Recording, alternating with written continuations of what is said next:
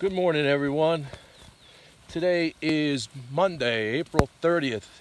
It's day 33. Max patch to Hot Springs today. Biggest day ever. Looking for a 20-mile day. The sun is shining. Check the weather report. It looks like, I don't want to jinx it, but it looks like we could be in for at least a week worth of good weather to get caught up, and we're going to try to get caught up. Going to try to put some miles on while the weather's good. So all that nastiness is past us. Looks like we're starting off this morning with some nice weather, some beautiful views. All right. All is right with the world. I don't know if you guys ever get tired of these like tunnels or canopies, but I just can't help bringing you along every time I see one of these because it looks so cool.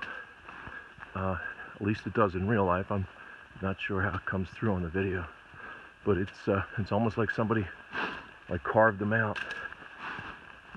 And don't know if you saw that, but even after 2-3 dry days, we're still have some residual mud spots that you need to be careful of.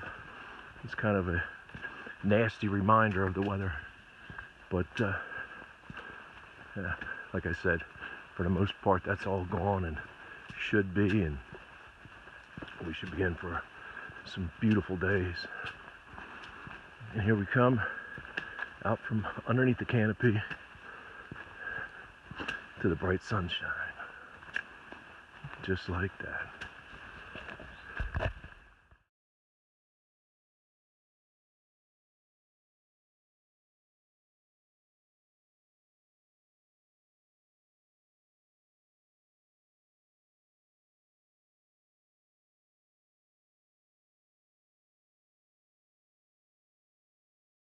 Alrighty.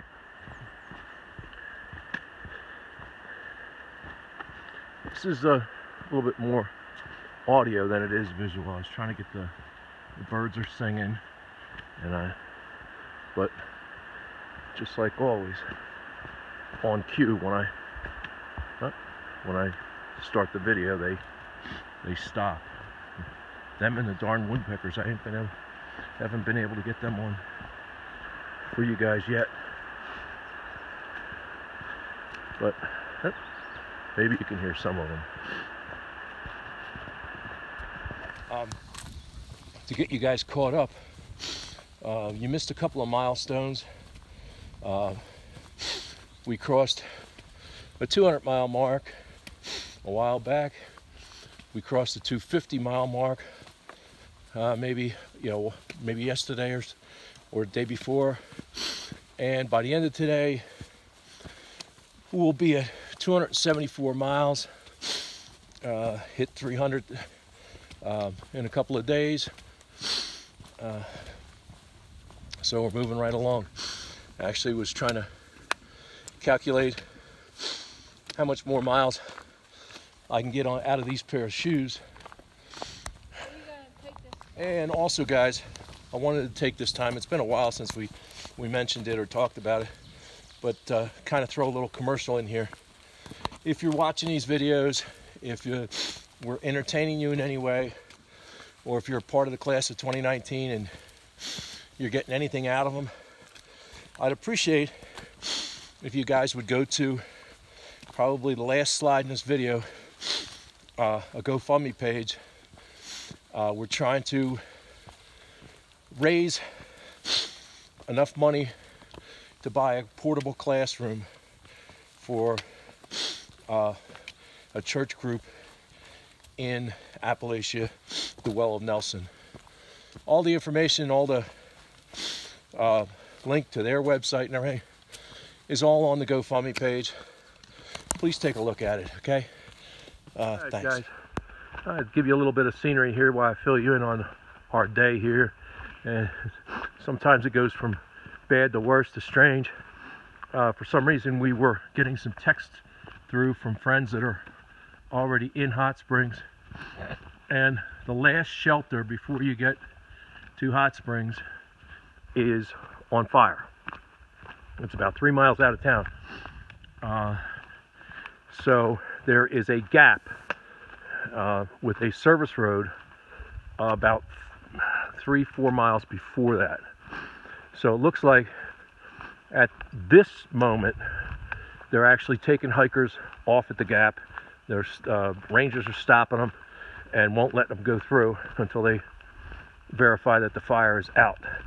So the latest word from town is just keep hiking. If you get to the gap, there are either one of two things. There's going to be a ranger there to stop you, in which case plan B is to hike and or hitchhike into town and call it a day, or the fire will be under control by then, and we'll be able to hike through. So stay tuned and see how this one turns out. Alrighty guys, well, the continuing story. We're almost at the gap and I haven't seen any ranger activity or nobody's on the trail. So I'm going to assume right now we're still headed to the gap. But as of right now, it looks like whatever fire there was has been either extinguished or at least under control, because it looks like we're going to be able to hike through. Long day today, but looks like it's a go, but I'll keep you posted. Thanks. All right guys, the continuing saga continues. We just came to the gap and hit the service road, and we were stopping here to evaluate the situation, and Park Services came up in a big white government pickup truck and shut this section of the trail down. So now we're on the service road trying to hike around that whole situation and back out to try to find the highway and hike back into Hot Springs the long way. We had about 6 miles left of the trail. I think we're gonna exceed that by the time we get to the highway and get back to Hot Springs. All right, Mighty Mouse. So tell us how you feel about today. How was that? You know, never a dull moment on the AT. Yep. I don't even know what to say. The park ranger didn't even know how she got up to the service road or could tell us how to get into the town of Hot Springs. So we had to walk into town.